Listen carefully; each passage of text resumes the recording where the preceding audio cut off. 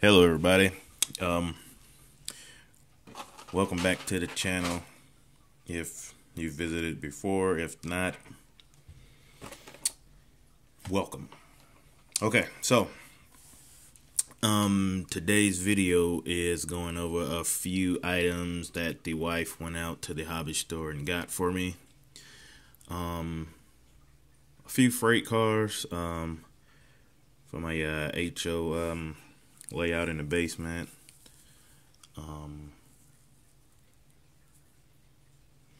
And let's go to it. Okay. The first car she got me was it's Bachmann 40-foot gondola. Take it out the box.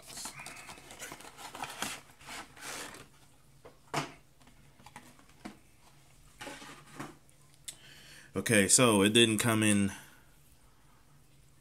a good box or anything. Has metal wheels, knuckle couplers, but right there, this is a Canadian national car. Look how they spell Canadian. So I figured, I'll give Bachmann a try.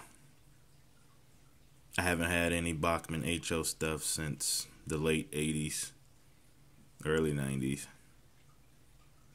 So this is a welcome back to HO, and it sucks. So they got it right on this side. But for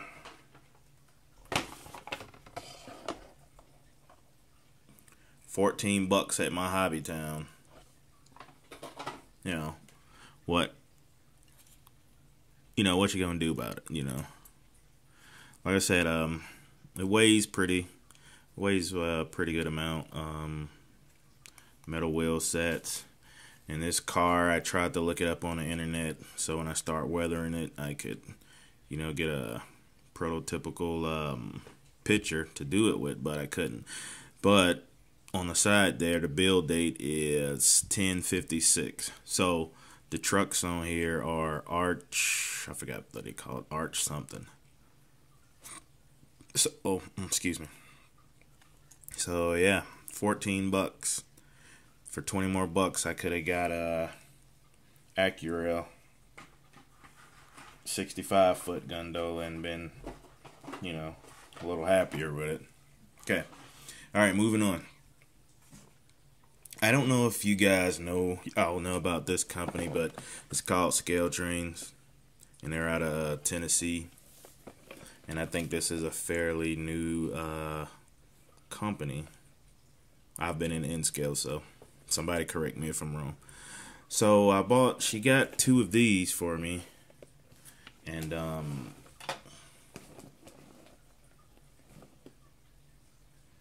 they were $13.99 at my local store, and she got 2. She got me a Wisconsin Central and a CSX. Now, if anybody has ever had a scale train, this is the tier 1. I'm gonna say tier 1. Tier 1 or tier 2, which means you have to assemble it. And what I mean by assemble was it comes in 2 sections. You have to put the wheel sets on, you have to put the knuckle couplers on, and you have to put the car body on top of the frame. So this is what it looks like. Everything's crisp. If you want to compare it to better quality car, here is Athens Genesis, not Genesis, Ready to Roll freight car. I picked this up a while ago. It has the sliding doors on it. Everything on this car I like. So yeah, if you want to compare it to it, I mean,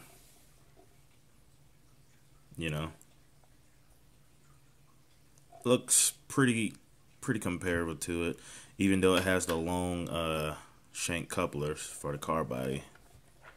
I tried to find prototypical pictures of the 157908, but CSX doesn't have any. The only 1579s they have are 6, and they're nowhere near the '08. I think the lowest one was 42, and it goes up to, I think the highest one was 70 something. And to make matters worse, it had a waffle side on it, and CSX rarely have waffle side boxcars. So, and on these, the doors, they swing to the left and to the right. Some of the cars were refurbished, and they only have one door, sort of like this guy here.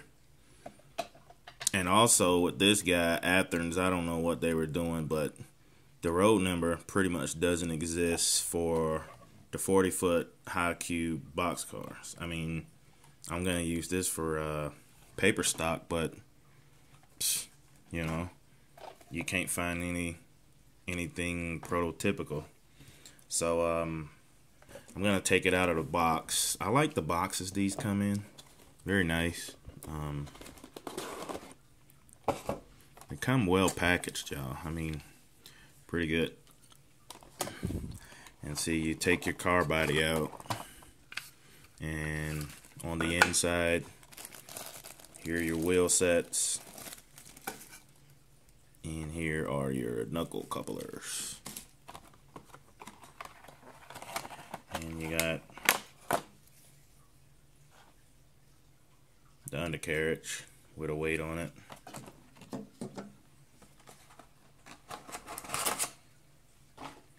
And last but not least, it comes with a little pamphlet. It gives you a little background information about the boxcar. These are the 50-foot boxcar. Yeah, it comes with all of this. You just fold it down. Tells you about your warranty. Yes, and again, they are in Tennessee. This is a Tennessee-based company. And here are your instructions as far as to how to put this together. Pretty simple. You don't have to be a rocket scientist to do it. And there is your parts list. If you ever lose anything, break anything. And once again, there they are. Benton, Tennessee. Haven't been to Tennessee in a while. So, that's that. And, you know, here's the car body. Nothing spectacular.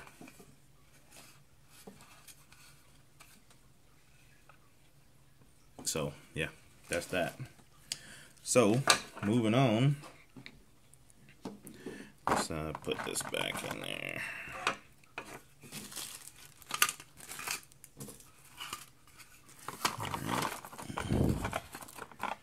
Alright, that's that. I'm not going to worry about that because I'm going to be taking it out soon. Alright, sorry.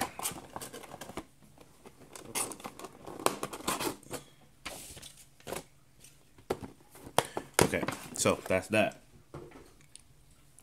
Okay, now this is supposedly, I'm assuming this is their tier 1 or tier 2.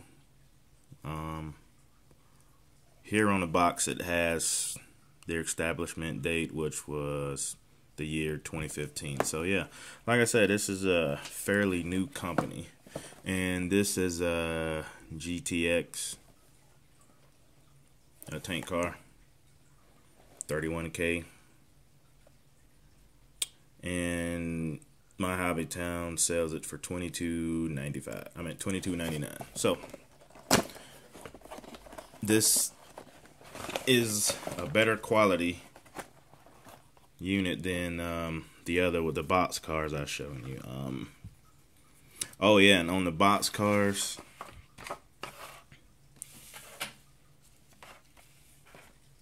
okay, on the box car, I don't know if you can see it, but you have the metal wheels, but the bar across is plastic, and that sucks. Doesn't suck, but you know, then again, it was only a couple of bucks. But here is your tank car. Metal wheel sets all the way through. You didn't have to put this one together. It comes already put together. All the lettering and markings are very legible. The only thing about it is this is a crude oil car, so there's no placards. There's a spot for a placard, but no placard. No 1993, which is for that's the placard for oil of that nature. See, they have them on each end. You're supposed to have it on 4 sides of the cars. By me driving trucks and taking containers for JB Hunt in the rail yards around Chicago, you have to have 4 placards. And they only have 2 spots, just there and on the opposite end. Other than that, it's a pretty good model. It's nice and heavy, and it rolls freely. I mean, it really rolls. So that's that. So I'm gonna put this guy back in here. I'm gonna have to get some more of these units, but I don't know. I might buy one more. Then again, I'm gonna look for something else. I don't plan on having a lot of tank cars that's transporting oil anyway. On the layout, the only thing I'm going to be transporting oil is for probably a few oil cars and kaolin clay cars, which kaolin comes in a liquid form and a clay form, so they put the clay form in the cover hopper. And I told her to get this because I like these grain hoppers. This is another Bachmann. And this ran, sorry, I'm shaking, 12 bucks. Can't beat it. Now, this one here, it's a low budget car, but, you know, I like it. So that's why I wanted it. Now, this is a Bachmann unit, and it's actually pretty nicely done, detail-wise. All the lettering is legible. The only downfall is it comes with the plastic wheel sets, which is no big deal because she also got me a whole pack of 33-inch flats. Well, these are Bachmann's. You get 12 per card, and this was 17 bucks. So I will put those on, and yeah, because back home in Georgia, we get a lot of these grain cars that come from Canada. They pretty much go into the Bronzing yard. That's a big classification yard right outside Atlanta for Norfolk Southern. So these come through a lot. So yeah, just a nice little grain hopper. I saw some that a Zach Rail have. I think I'm going to start getting a couple of those. I want to get a couple of Sioux Line freight cars, and I want to get a Sioux Line SD60 Spartan cab, but I can't find any of those on the internet. Not even on eBay. Not even at the actual places. Actual companies. So I'm probably going to have to kit bash one. Lastly, I purchased this SD6. I mean, why do I keep saying SD60? I just want one so bad. But anyway, this SD40. I think I picked this up for 35 bucks. Couldn't beat it. I don't know. I might keep it in this color scheme and use it as a lease engine because I know CITX, you know, the leasing company, they got a lot of these units from BNSF, especially these that I forget what paint scheme this is. But anyway, they got a lot of them, and they leased them out in Norfolk Southern, down in the South, in Georgia. You see a few of these not every blue moon, almost every other day. Especially in these little towns, these little subsidiaries. So, yeah, $40, but it has the old style motor application, and Digitrax does not make this, so I'm gonna have to actually hardwire the decoder in to get this up to DCC, which is no big deal. Uh-oh, I can't get the... There we go. Nope, nope. Come on. There we go. So, $35. Couldn't beat it. It's DCC, it works. It's just been sitting in the basement collecting dust, because I still have a tabletop to build. But other than that, that is it, y'all. So, if you guys are looking into some cheap 50-foot box cars and you're not too hard on the detail and the high-end details of the bigger companies like Athens and Atlas and Cato, then yeah, you should try this route. It's pretty cheap. Even though I got this one at my same hobby town for $18. Pretty good steal. Even though right there the paint is pretty heavy, but I'm not complaining. So yeah, that's gonna wrap this one up. I may have up some more videos, but then again, I don't know. I'll try to post more frequently, but yeah, $20. It's yours. So yeah, y'all look them up. Y'all give them a try. You know, scaletrains.com. Give them a try, and you know, just give the little guys a try, man. You know, you don't have to stick with the big guys. You already know what they got and know what they're about, and you know, all that good stuff. So if your hobby store sells them, just try them out. It doesn't hurt. If you don't like them, hey, guess what? You got a receipt to take it back and get what you want, and get the higher dollar items. You know, whatever floats your boat. So, until next time, peace.